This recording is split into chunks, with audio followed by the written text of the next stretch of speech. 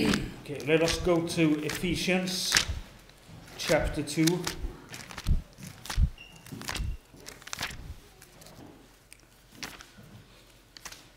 I actually have a physical Bible with me in English. I usually have a Hebrew and Greek Bible up here. But this time I'm gonna read from the physical Bible translation. So bear with me as I try to find the right place. Okay, Ephesians chapter 2, verse, we're gonna look at 3 verses, 11 through 13 here in Ephesians chapter 2.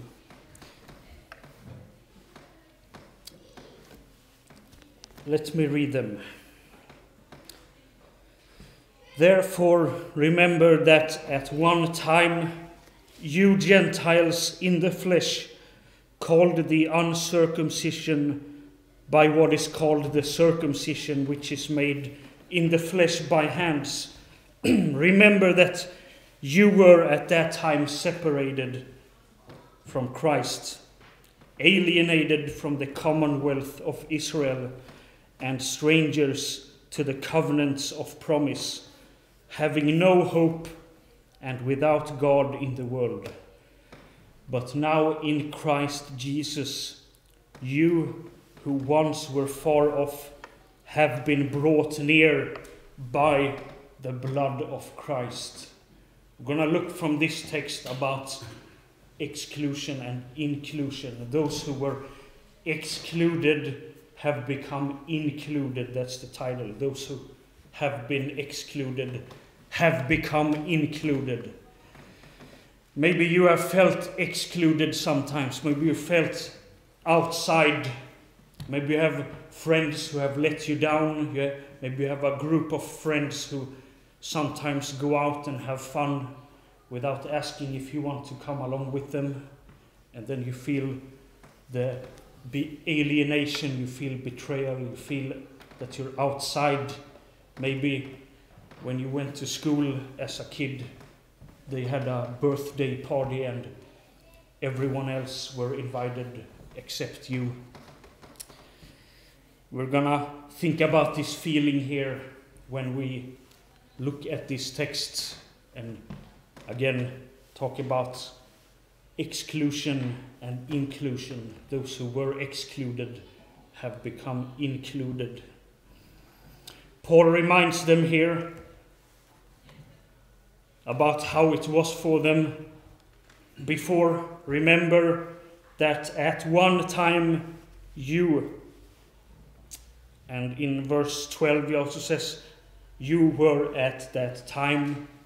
And again in verse 13, once upon a time you were far off.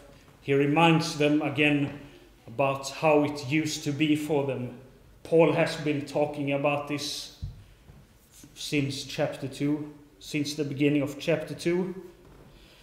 He has talked about the truths of the misery of man, the wretched state that man is in, the deadness in sin, the being dead in sin and trespasses, being dead toward God, dead in the eyes of God, living in sin but dead, and in the absolute need for new life, for regeneration. This is what Paul has been talking about, their utterly hopeless condition, that there was nothing they could do in themselves. They were completely dead, unable, totally depraved, and all those things. He has really talked about this truth, this spiritual truth. But now he takes a step back and uses an earthly truth to illustrate this truth. And this is really the illustration God himself gives through the Old Testament when he has his special chosen people, the people of Israel, the included ones, the included people and then excluded all the other peoples, the Gentiles, the non-Jews, the heathens. They were excluded, but God had a special people that was included, that was exclusive, and all others were excluded. So Paul takes this, that was an illustration God used in the Old Testament to show a spiritual truth. And Paul expounds on this spiritual truth, and then he goes back again to remind again about how it was for you, heathens, Gentiles, during the Old Testament times. You were excluded once upon a time, verse 12 again. That's literally what it says. Once upon a time, you Gentiles. This is about the state they were in. What he talked about before, the deadness in sin, was something that both Jews and Gentiles had in common. Although they were outwardly God's chosen people, there were Jews who did not believe. They rejected Christ. The Pharisees, all those peoples,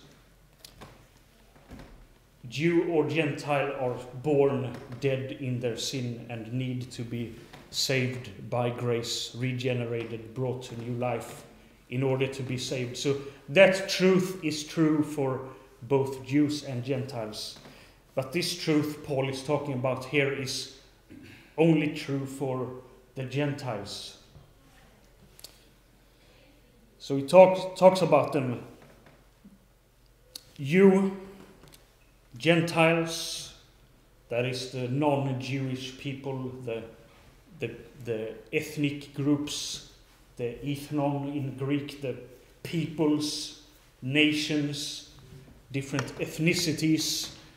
This word is used about those ethnicities who are not part of Israel, the Semitic, the Jews, all the tribes of Israel. He talks to them here, according to the flesh. You were Gentiles in the flesh. Now some translations, like the Swedish Bible, says that you were by your biological inheritance, you were born as Gentiles. That it was the word flesh here talks about the biological fact, not about the sinful nature. But then we have other commentators who point out that Paul uses Gentiles in the flesh, not Gentiles according to the flesh. Like we read in the first chapter of Romans, we read that Christ was, according to the flesh, born of the seed of David. That doesn't mean that Christ was born with a sinful nature. It just talks about the biological heritage that he had from his mother, the human biological nature or biological heritage. He comes from the line of David according to his natural birth, his mother's side. But here Paul, so that word that's used there is according to the flesh, according to the biological fact. But here Paul uses the word Gentiles in the flesh. So this could mean, as many Reformed commentators point out, that they were not only Gentiles in general. Of course, all Gentiles are in the flesh. All people are born with a sinful nature in the flesh. But maybe Paul here especially wants to point out the fact that you Gentiles were especially sinful. You were especially fleshly, carnal, sinful. You were Gentiles in the flesh. You were not. Maybe some people were better than you nicer, humanly speaking, but you were especially evil and sinful in the flesh. You were called the uncircumcision by what is called the circumcision. And here the literal word that is used is not uncircumcision, it is actually foreskin, the word used for what you cut off when you circumcise a male child. The foreskin is cut off. So this word is used, it is not as all English and Swedish translation try to put it more politely. They try to be more polite than the apostle himself by writing it as uncircumcision. They want to avoid the word foreskin. Maybe that's a dirty word or an impolite word to use, but we have to look at what does Paul himself use here. He uses the word foreskin, and it's meant to be as a dirty word, an ugly word, a misnomer, because it is what those who are circumcised are using about you. The Jews, the circumcised people, the Israelites, used this word to Gentiles. They called them foreskins, not just uncircumcised, but actually used this word to mock the Gentiles, to be disrespectful to them. It was meant to be a dirty and foul word used about those unclean people who are not circumcised. They still have their disgusting foreskins left on them. They haven't been refined. They haven't cut off this ugly thing from them. So it was used by the Jews, the people of Israel, as a mocking word, a way of deriding them. And maybe it's not wrong to do that for them. We read, for example, about David in 1 Samuel 17:26, when Goliath is there and he is mocking the people of God. He is taunting them. He is mocking them. He's mocking God himself, David says. He's mocking the tribe of the living God, the army of the living God, the host of the living God. And David says, "Who is that uncircumcised Philistine to mock God's people?" So David himself uses this word to deride, or to point out the disgustingness of the Philistine, that he's uncircumcised. Who is this foreskin to mock God's people? So it was not a nice word to use, and Gentiles were called this by the Jews in a bad sense, in a bad way. This was how the Jewish people viewed the Gentiles, that they were a filthy people, they were unclean people. You couldn't eat together with them. They even had the half-Jewish people, the Samaritans, who were not truly Jews. They were half Israelites, but more unclean. People tried to avoid them, like Jesus shows in his parable. All the religious people pass from them, go away from them.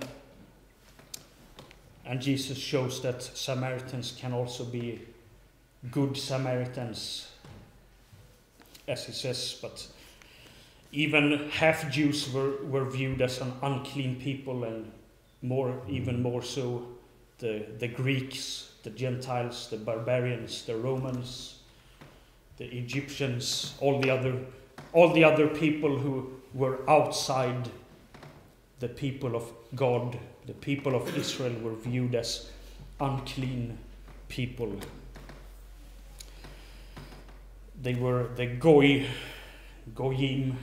and even think of we as Christians, we love to see people coming to Christ, to come into our religion. We like to missionize, evangelize, witness.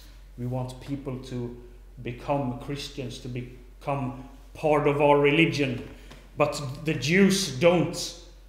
They're very, very reluctant to allow a Gentile to join the Judaic religion, to join their religion, because they're not part of that special people. They're very reluctant. They actually probably don't even want others, but they let people become proselytes, but they're reluctant to bring them in, actually. And they were not allowed to eat together.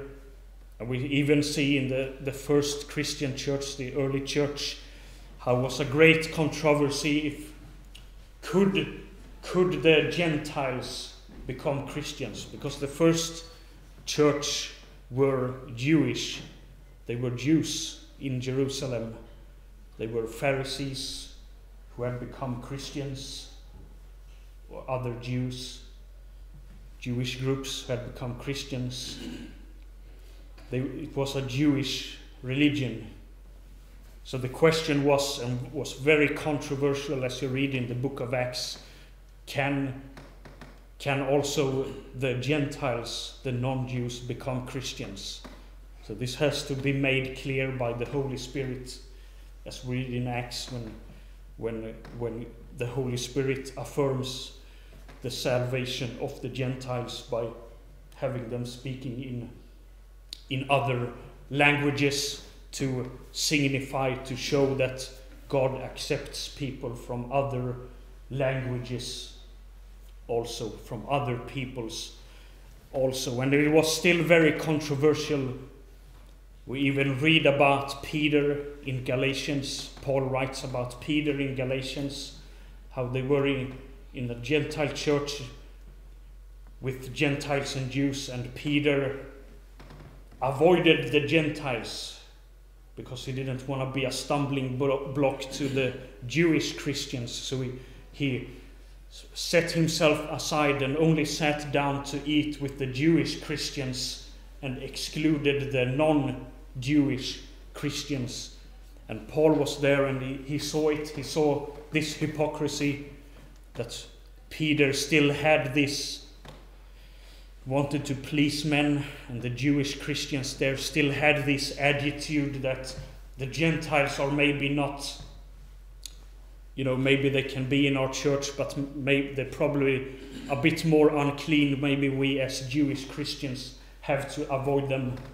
And Peter humored that and stuck with the Jewish Christians, and Peter knew that they were wrong. Peter knew that he himself had this vision, as we read in Acts, that God has declared that which was unclean as clean, that no man is unclean, and that God also accepts non-Jews as Christians. So Peter knew this, but Paul saw his hypocrisy and openly rebuked him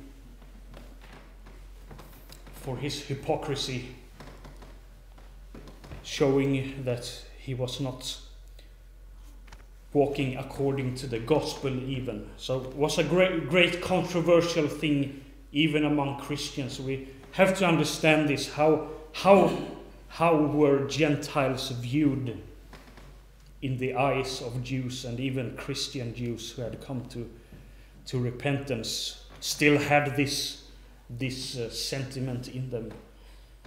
Of course, there is also anti-Semitism today, basically the other way around, or even worse, maybe where people hate Jewish people because they are Jewish and they view Jews as unclean. But also, basically, that's a thing in human nature to be xenophobic, to be against other peoples than yourself, people who look different than you. But anyway, back to the text. The Jews here, they had this physical circumcision, and they viewed the Gentiles, Paul's writing to here, as foreskins, something ugly, something unclean, something disgusting, something to avoid. And he says, by those who are circumcised, and he clarifies the circumcision which is made by hands. He talks about the physical circumcision. There is the spiritual circumcision, the circumcision of the heart that both Christian Jews and Gentiles have gone through. Like we read in Colossians 2:11, in whom you, in Christ, you were circumcised, not with the circumcision done by hand, by men, but by the circumcision of Christ, when your sinful nature was put off. You were disrobed of your sinful nature. That's what the spiritual circumcision, the physical circumcision, is just a picture of the taking off of the sinful nature. Romans 2:29, Paul says, Jew, you are Jew on your inside, and by the circumcision of the heart that takes place through the Spirit and not by the letter. And then you have your boasting not by men but by God. So Paul lifts up this fact that there is a spiritual circumcision. There is a physical circumcision that Jews were very proud of, as we have seen. They were very proud of the fact that they were circumcised and those other people were dirty and unclean. And they were boasting in their flesh by the physical circumcision that they had. They were boasting in this, saw others as unclean. And Paul shows that those who are circumcised in the heart by the Spirit have their boasting by God and not by flesh. So then in verse 12, it was not only that they were excluded from Israel, worst of all, it was that they were outside Christ. At that time, they were outside Christ. This was before they were brought to faith. Worst of all. But we have read earlier that they were chosen in Christ before the foundation of the world. But at that time they weren't believers in Christ. They needed to have the faith in Christ Jesus and become grafted into Christ by their faith. So they were outside Christ, outside the anointed one, the Messiah, because they were outside the people of Israel. They were alienated, they were excluded from the commonwealth of Israel, as it says here, or they weren't citizens. They were excluded from being citizens of Israel. They were excluded, they were alienated, they were viewed as aliens, strangers, sojourners. They were allowed to live in Israel as sojourners or as strangers, as we read in the Old Testament. The strangers were allowed to live in Israel, but they had to follow certain prescriptions. They had to keep the Sabbath. For example, the Sabbath commands says that on the seventh day you're not allowed to do any work, neither your servant or the maidservant or your cattle, your sheep, your oxen, and not even the stranger who lives in your gates. That is the non-Jewish Gentile who lives inside Israel. Those were also had to keep the Sabbath, for example, and certain commandments.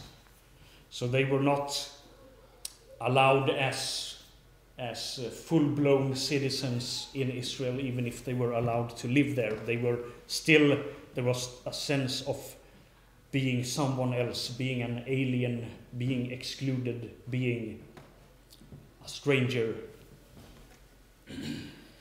They were strangers for the covenants of promise, because they weren't circumcised. They weren't part of that covenant where you circumcise. You enter that covenant by circumcision. So they didn't have those promises, or again, they were strangers. These strangers mentioned in this covenant in the Old Testament. They didn't have the sense of Messiah as the Jews had. They didn't have the same hope, the same sense of hope in the Messiah as the Jews had, because they didn't know about him. The Jews knew and believed that there would come a Messiah to save his people. They had the sacrifices, the rituals. The Gentiles did not have any knowledge of that. They didn't know that there would be a Messiah coming or anything about that. They were strangers to that promise, to that covenant. And then it says they were without God in the world. They did not have God. They had many false gods. Or maybe they could even be atheists. But they didn't have the true God. The Greek word here used is atheos, which the word atheist comes from. They did not have God. Only the Jews had God. Only the Jews had the revelation from God. And they were the only ones who had a means to approach God by their covenant. But no Gentiles, no outside this covenant, there was no way for people to approach God. There was no covenant for them outside the covenant here of promise in the Old Testament.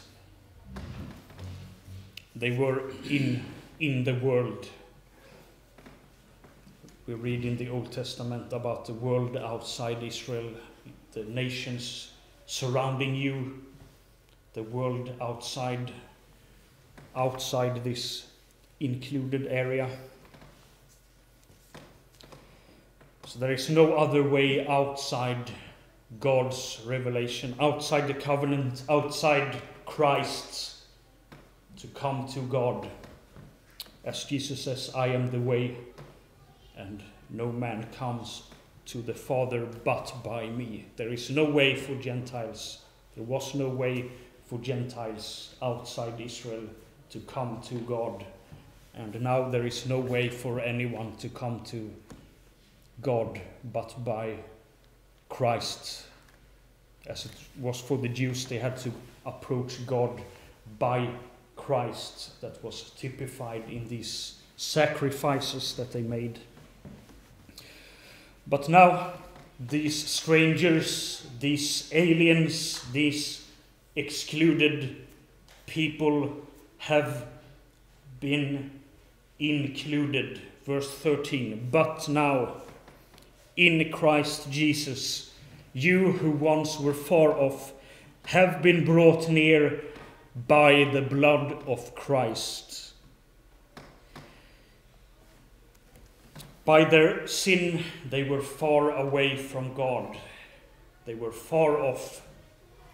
It says in Isaiah 59:2, it is your sins that separate you from God.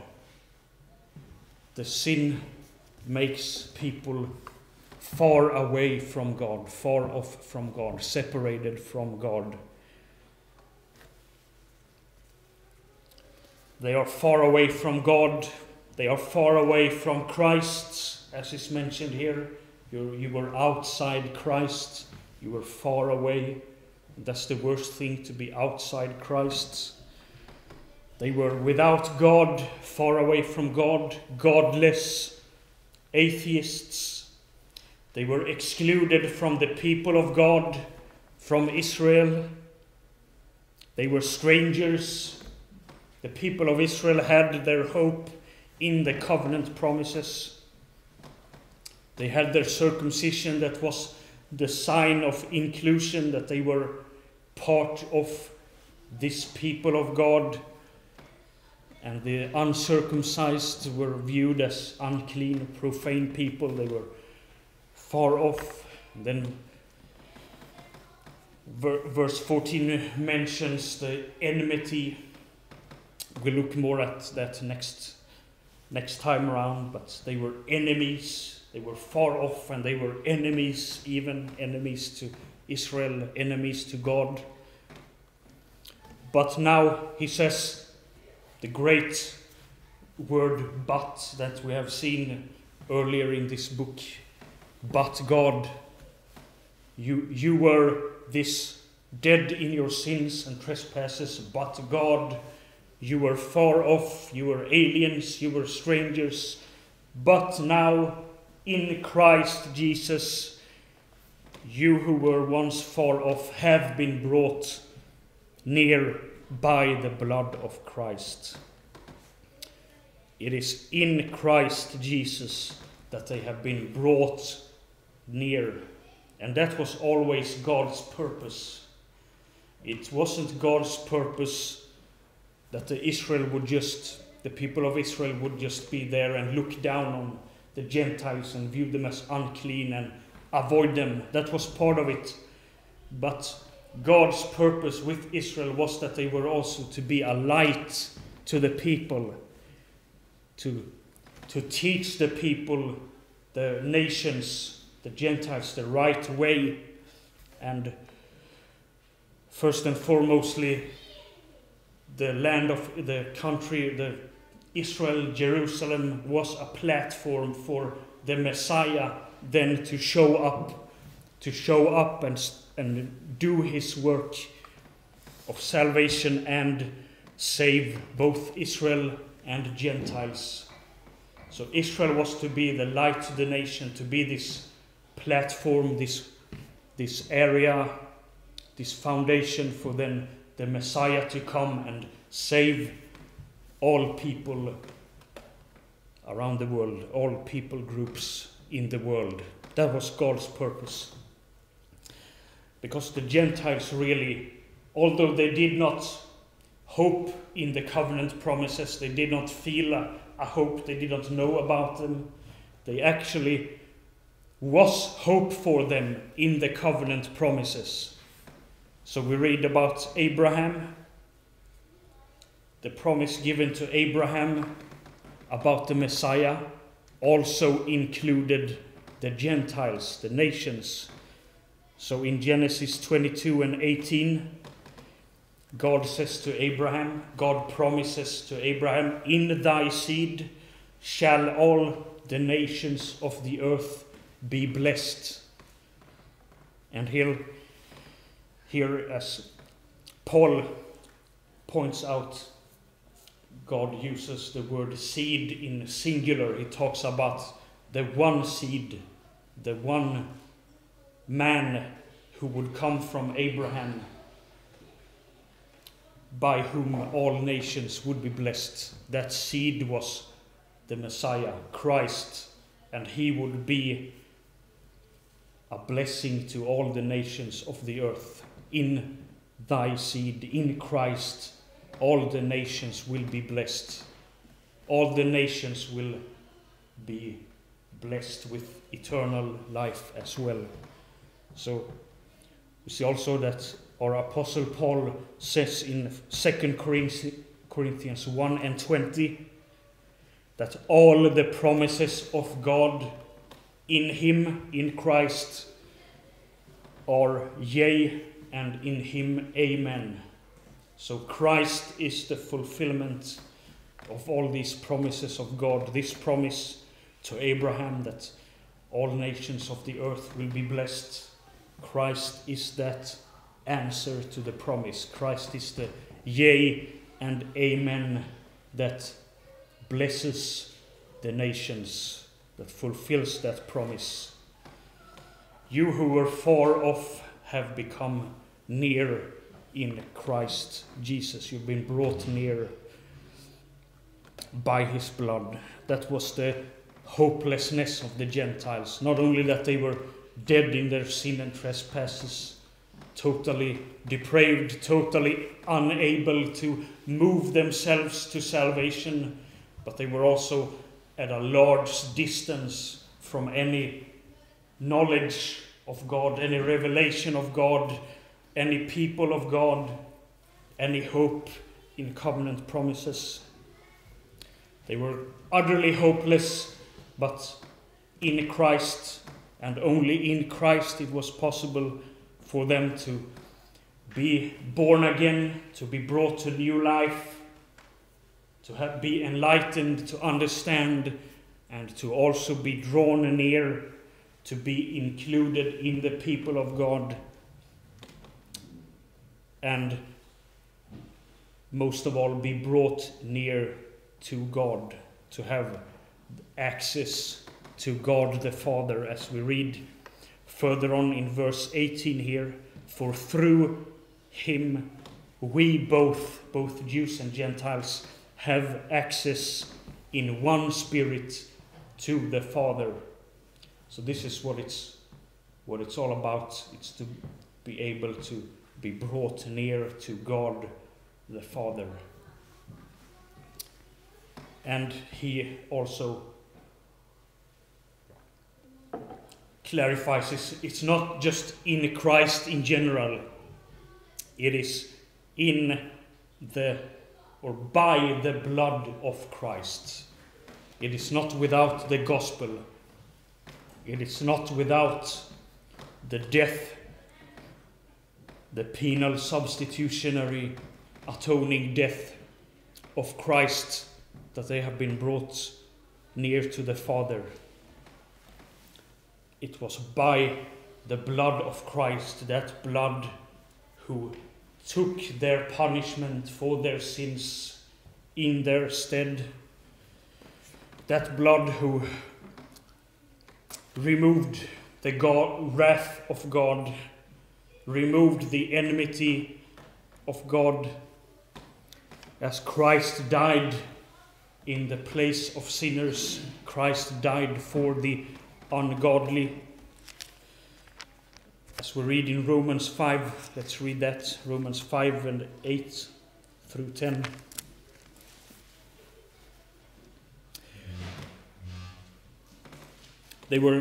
Christ died for the ungodly, verse 6. Verse 8, but God shows his love for us in that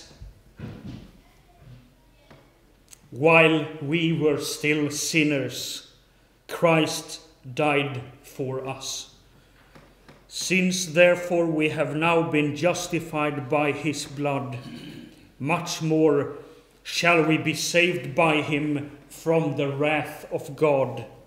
For if while we were enemies, we were reconciled to God by the death of his Son, much more now that we are reconciled, shall we be saved by his life. We were far off, strangers, even enemies, but because God, Christ, died for us, Christ's blood removed that wrath of God as he died for us, for sinners, both Jews and Gentiles.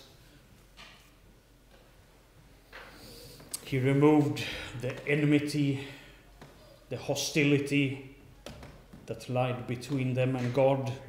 God was an enemy to them in his wrath.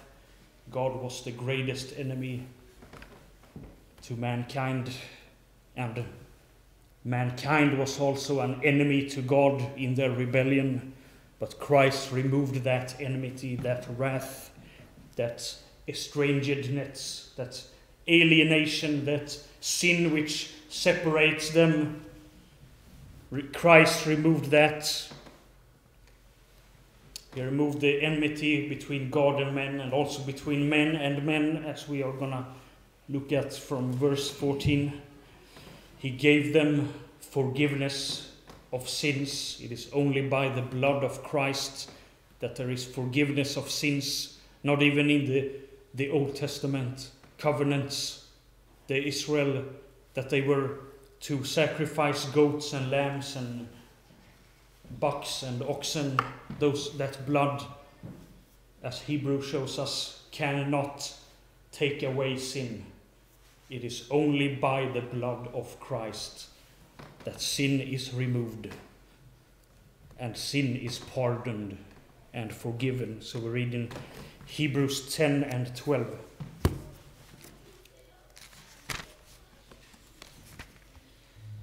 From verse 12 through 19, a longer passage.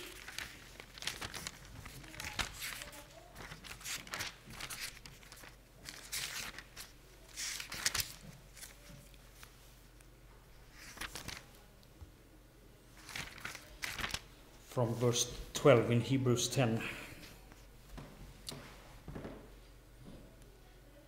But when Christ had offered for all time a single sacrifice for sins, he sat down at the right hand of God. It is finished, waiting from that time until his enemies should be made a footstool for his feet. For by a single offering he has perfected for all time those who are being sanctified. And the Holy Spirit also bears witness to us. For after saying, "This is the covenant that I will make with them. After those days, declares the Lord, I will put my laws on their hearts and write them on their minds." Remember the word covenant here, and here talks about the inclusion of Gentiles also in this covenant, as they have the law in their heart when they are regenerated. Then he adds, "I will remember their sins and their lawless deeds no more. And where there is forgiveness of these, there is no longer any offering for sins." And then, by his blood, verse 19, "Therefore, brothers, since we have confidence to enter the holy places by the blood of Jesus, by the new and living way that he opened for us through the curtain that is through his flesh." So we now talks about how we have access through God, uses this language of being able to go into the Holy of Holies, pass through the curtain, this holy imagery that is in the temple. It's really an image of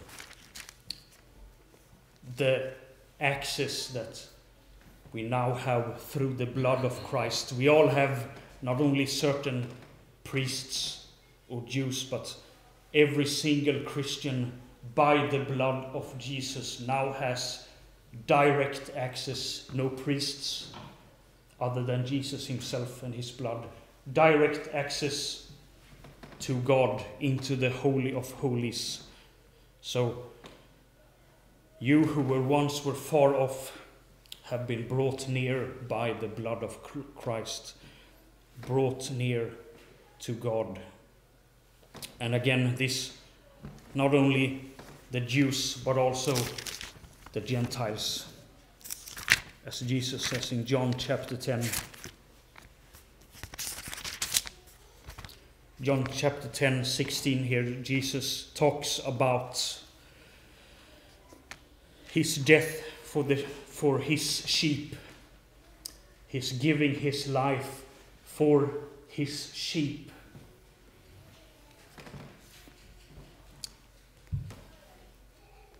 And he talks here to Jews. He talks about his elect sheep. Some are not his sheep.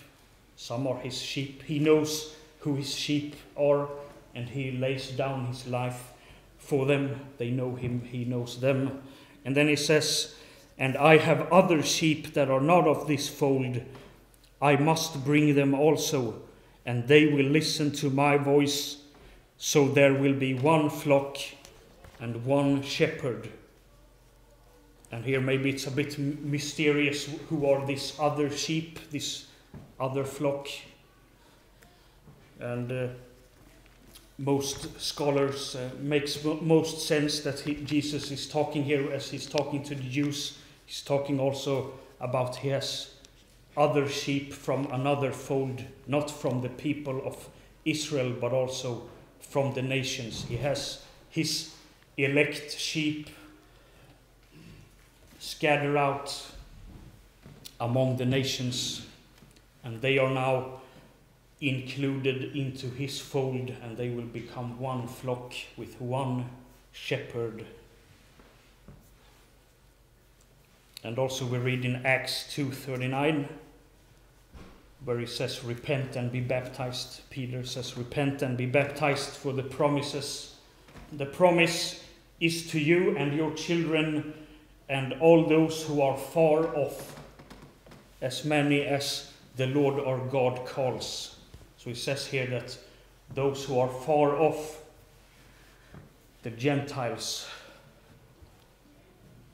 this promise of repentance to receive forgiveness of sin is also a promise that includes those who are outside Israel, those who are far off. They are now able to come inside, to be brought near to God as well. We can also relate in a certain way in this time, as it has become harder to get into countries or get out of the countries or get into countries. We also see the hostility that is whipped up by the media, a hostility to those who haven't taken a certain medical procedure. I've talked to some of you, talked about how it is at your workplaces. If you haven't taken this procedure, I'm not going to mention it because of YouTube, but you know what I'm talking about. If you haven't taken this jab, people at your work view you as unclean. They don't want to eat with you. They look down on you. They are suspicious of you. It's a hatred that is being whipped up toward certain people who haven't done a certain thing. It's like you are lepers almost. So we can relate to this also, have this as an illustration here. Or as when we came back from Sweden, we had to take, either if you don't have taken this thing, you have to show papers that you have taken it, and if you haven't, you have to take a very painful, bloody sacrifice in your nose by shoving a sharp stick into your nostrils. You have to feel that pain. You have to sacrifice something. You have to show this outward circumcision. Now this illustrates the feeling of exclusion, but also the feeling of exclusion also after having been excluded and then to be brought in gives joy. So I'm not uttering an opinion on this matter right here now. It's not necessarily wrong to exclude. It's not necessarily wrong to protect your society from outside corruption or outside dangers. In generally speaking, it's nothing wrong with being exclusive. For example, the church, the congregation of God, the church is to be exclusive. Some churches you read on their home pages or statements, they say that we want to be an open, including fellowship where everyone is allowed in, everyone can come as they are and stay the way they are. We are an open and loving and including community, and being exclusive is viewed as something bad. We're not to be too exclusive, but actually the church is to be exclusive. In this way, imagine exclusive associations or exclusive clubs. I hope you don't go to nightclubs, but the more finer clubs are exclusive. You can't get in. You have to be invited by someone who is already in, and otherwise you won't be let in. If you go to other places, they are not as good to go to. The word exclusive has become synonymous with finer, nicer, better, more high quality. But that actually means, the word exclusive means that it's something that shuts others outside, to close others outside. We have the Freemasons also are an exclusive group. You can only join if you are invited by someone. Then we have open förenings, like there's a förening in Gothenburg called Trädgårdsföreningen, which is a garden. It's open for everyone. You don't have to pay anything. You go inside, and it's not a very, it's a nice garden, but it's trashy. People throw stuff. People walk around and play Pokemon Go. It's not exclusive, it's not fine, it's noisy. You can't rest there. Can't really enjoy the flowers. Or another example, think about a public restroom. Those who are exclusive, you have to pay to enter them. And those who are free to enter are pretty dirty, not nice to go to. But an exclusive public restroom that you have to pay to go to, you know that they take the money and hire staff to clean them. And not anyone can just go in and make a mess in there. You actually have to pay something to join it. I want to say this, as in the same way the people of God is exclusive, because it is something that not everyone can join, just like that. Israel in the Old Testament was exclusive toward Gentiles, and in the same way the church now in the New Testament times is exclusive toward unrepented sinners. They can come here, come to the worship, sit here with us. Not exclusive in that way, but they can't become members. They can't take part of the sacraments or the ordinances. It's exclusive to them. They can't have this sense of being one of us. And this is meant by God to be a foretaste or a picture of the eternal state, to give a tangible feeling of the exclusion of eternity.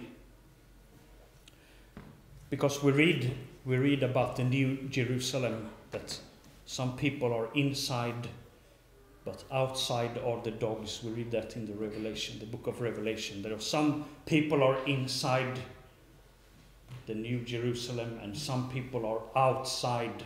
They are excluded. Those are those who have not repented.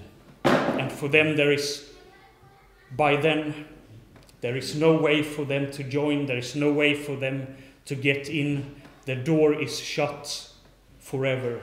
There's no way for them to get into Jerusalem. And the church in the same way is to be inside and outside, exclusive. Some are outside, some are inside.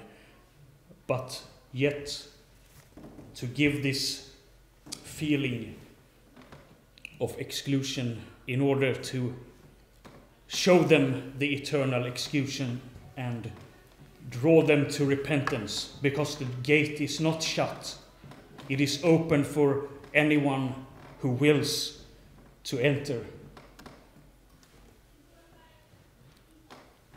In the same way, to be excluded, to be shut out, but then to be allowed in by repentance, by faith, that gives joy. It's not a joy. Why do all the churches that say we are an open and inclusive church, why do they lose people? Why do they lose members? Why don't people want to come to them? Because it's nothing special. Nothing special there. They're nice and inclusive, and it's low quality. But when there is an exclusive church that only those who fulfill the certain requirements of being saved can enter, then that gives joy. At least that's how it should be in times of God's grace. In times of God's grace upon a society, it is desirable to belong to the church of God, to be part of the church of God. And the worst thing that could happen to you would be to be excluded of the church, to be excommunicated. Think about old times, what a great tragedy it was for a person to be excommunicated from the church, to be outside. But it's to be done. Church discipline is to be done to show them their grave state, so that they may see their need to repent of the sin that they have committed. I discuss church discipline more in another sermon that can be looked up online. Maybe you, as a Christian, you have to remember how it was for you. Always remember, as Paul here reminds us, remember how it was for you. And always use this memory to remember and rejoice in the gospel.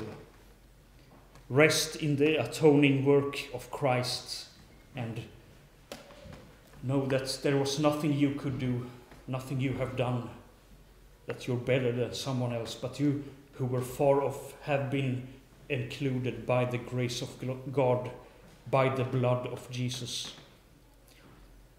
And you can enjoy now fellowship with him and his congregation, his people. You know that you can remember your sin, your uncleanness. You were once uncircumcised in the flesh. Your sinful nature, your sins have now been forgiven by grace. You had no right to be brought in, but God brought you in by his grace. Maybe you still feel excluded in the world. You feel like an outsider among non-believers, among friends, or at work. And that's true. As Christians, as Hebrews 11 says, we have confessed ourselves to be guests and strangers and sojourners here on earth. That's how it is for us Christians. We're excluded from the world. We're excluded. We're strangers in this world. But still, we are included in the best fellowship that there is. Namely, the fellowship of God and His church. The church will never let you down. The church should never let you down. We as a church should not let each other down. Remember also that church discipline is also faithful.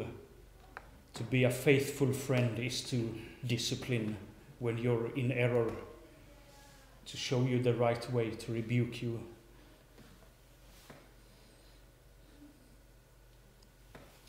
But all who are not regenerate, who are not been born again, are strangers. Strangers to God. You are atheists, as this word in the text says. And maybe you are in theory an atheist. You say there is no God at all. Or maybe you're a polytheist. Everyone who are outside the true God are truly atheists. Because there is no God but the true God. You're either a theist with the true God or an atheist. No matter how many gods you say that you have, you are still an atheist if you are outside the one true God. Maybe you are proud of your religion, you look down upon others. As Muslims in their pride look down at non-Muslims, view them as pigs because they eat bacon. Those who eat pigs become pigs, it says in the Quran. Or maybe as Jews hearing these texts, you look down on uncircumcised people. Or maybe as certain Christian denominations, you have to do these certain signs to show that you are a little better than someone else. You have to speak in tongues to show this sign that you are truly included into the inner circle. But remember, all you who are unbelievers, you are excluded from God's kingdom. You're excluded from His earthly kingdom. You, as Gentiles, would be excluded from Israel, from the people of Israel. Or now, as unbelievers, you would be excluded from the church, from the kingdom of God called the church, the congregation. You're excluded from the kingdom, but what this reality is all about is that you are excluded from the kingdom of heaven for eternity. If you do not repent, you have no hope. Beyond this life, you have no hope if you are excluded. You will be shut out from the New Jerusalem. You will be outside. You will be outside in the place described as a lake of fire, where all the liars, all the adulterers, all the whoremongers, all the idolaters, all the cowards, all those people will be outside, those who still are in their sin when the time of judgment comes, who have not fled to Christ, who have not been cleansed in His blood. By then it will be too late. The door will be shut. You will be outside in darkness, where there will be crying and gnashing of teeth.